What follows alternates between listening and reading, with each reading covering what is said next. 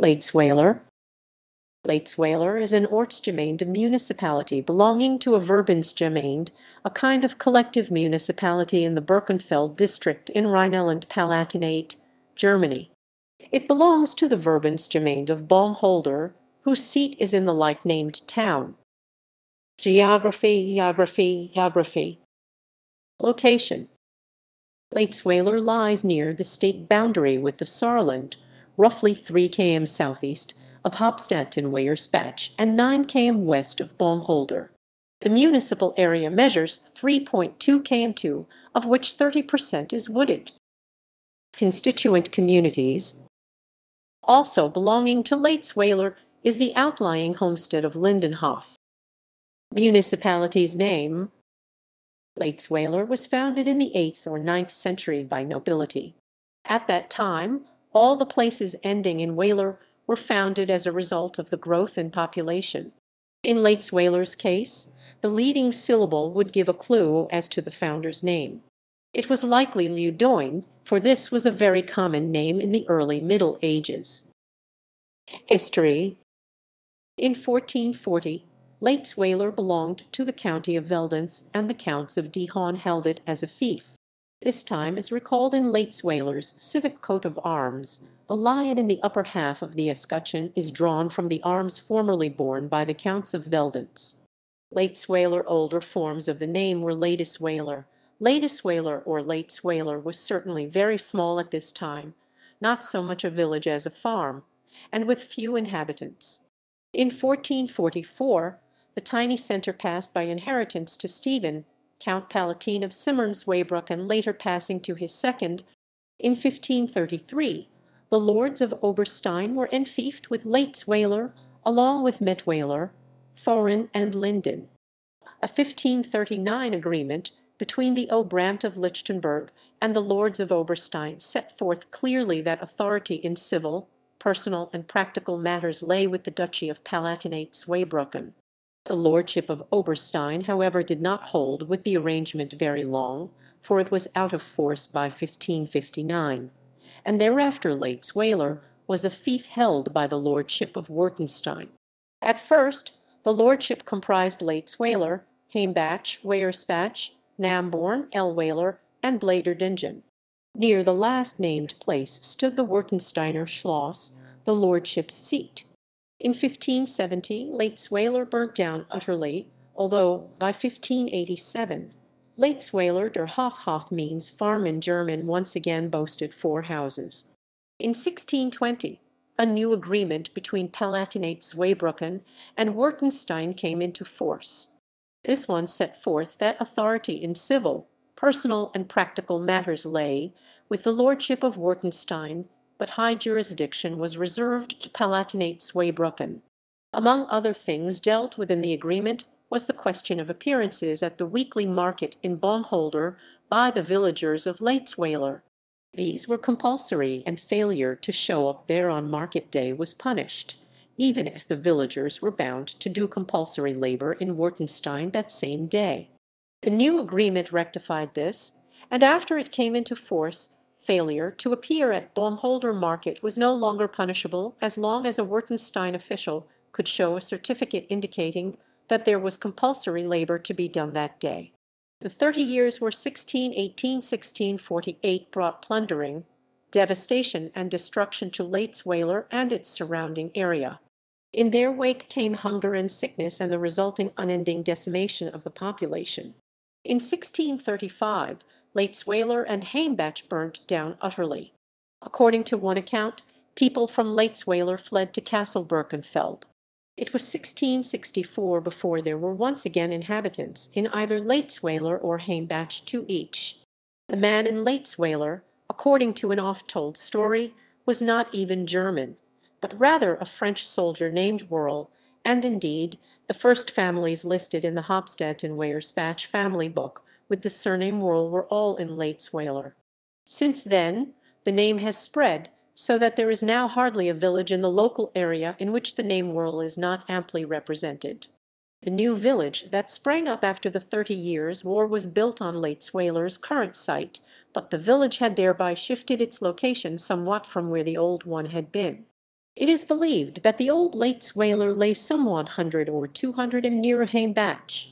In 1667, Lorraine finally managed to gain control over the lordship of Württemberg, thus ending the centuries-long squabbles with Oberstein or Palatinate Zweibrücken. Under Lorraine, Leitzweiler was grouped into the upper Amt of Schaumburg. The last lord of Castle Württemberg died in 1745. In the years that followed 1748 to 1754, his offspring sold the lordship to Holy Abbey, which thus acquired the tithing rights.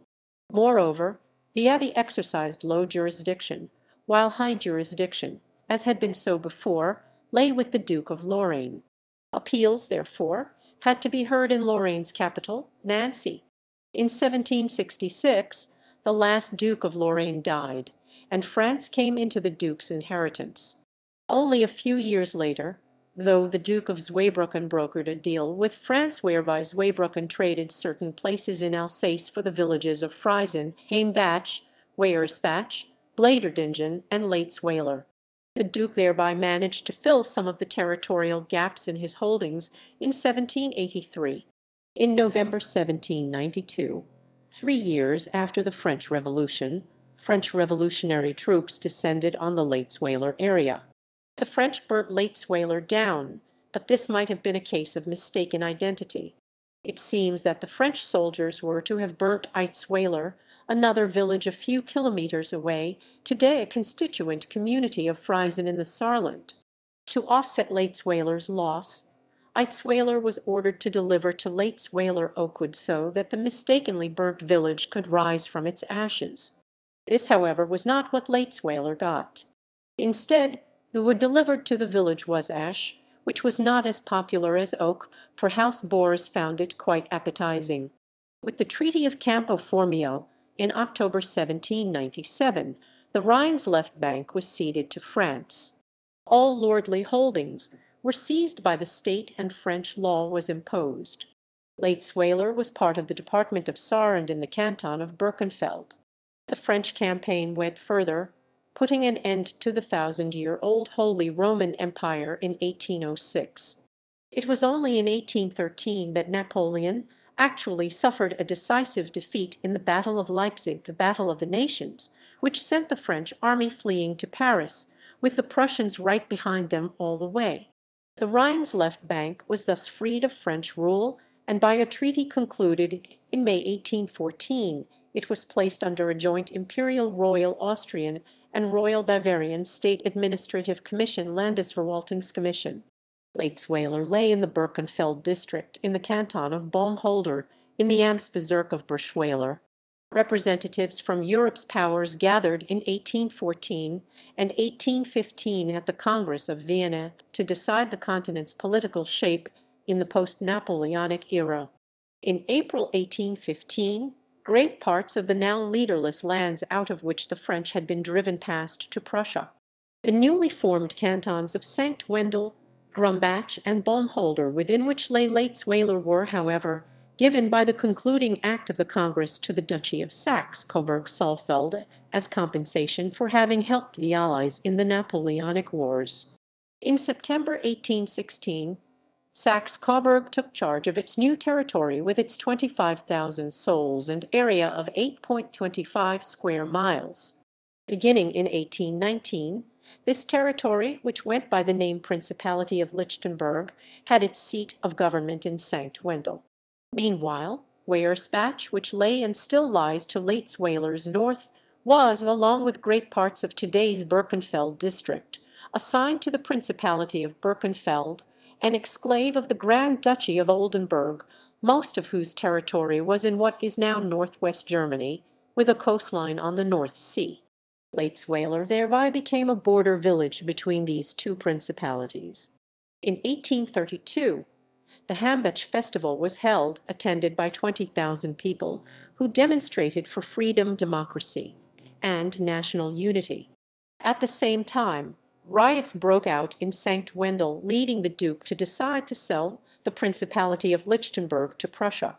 The agreed price was 2,100,000 thaler, and thus, in 1834, Leitzweiler remained a border village, but now in Prussian territory, while the Weierspach side was, as it had been before, the Principality of Birkenfeld in the Grand Duchy of Oldenburg.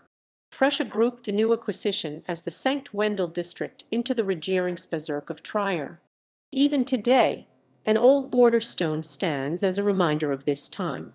The great stone bears the letters KP for Königreich Preußen Kingdom of Prussia on the Leitzweiler side, and Go for Großherzogtum Oldenburg Grand Duchy of Oldenburg on the Weierspach side.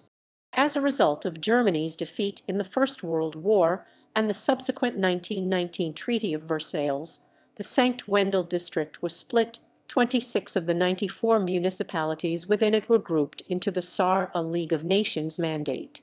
Leitzweiler was excluded from this cession by a couple of kilometers, and thenceforth formed along with the other 67 excluded municipalities the Reichskreis St. Wendel Baumholder, with the first syllable of Reichskreis having the same meaning as in English in the sense of leftover.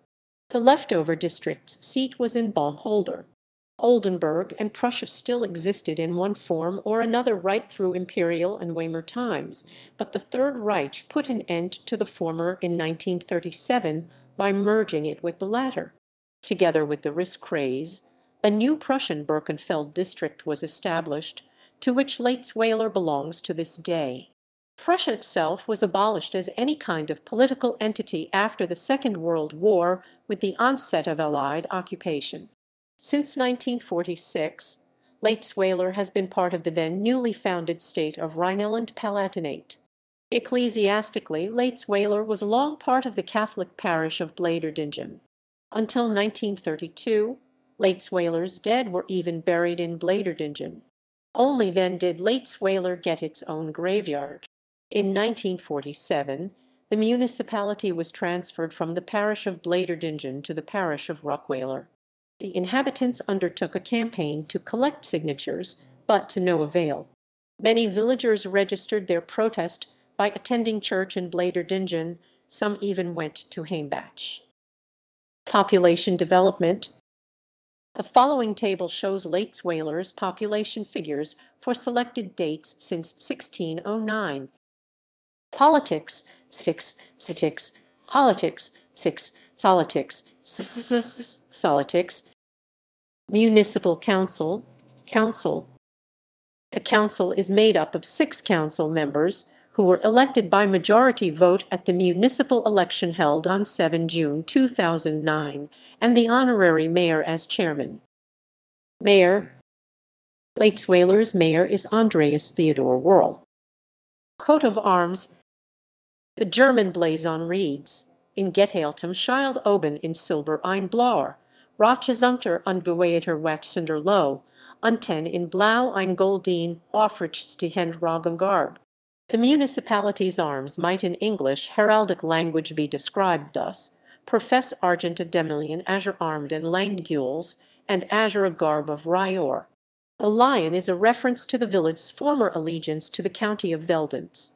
The Rye-sheaf garb of Rye symbolizes the village's former agricultural character. It may be worth noting, though, that nowadays there is not even one farmer in Leitzweiler. Economy and infrastructure. Transport. Road. Leitzweiler can be reached on the Autobahn 62 Kaiserslautern Trier through either the Friesen or the Birkenfeld interchange. Rail. The nearest railway station is Heimbach, where almost all trains that call are Regionalbahn services. Regular rail connections, however, are available at Hauptstadt and Weierspach in the outlying center of Neubrook. Air. Frankfurt-Hahn Airport is roughly an hour's drive away. The next nearest airport is Saarbrücken Airport.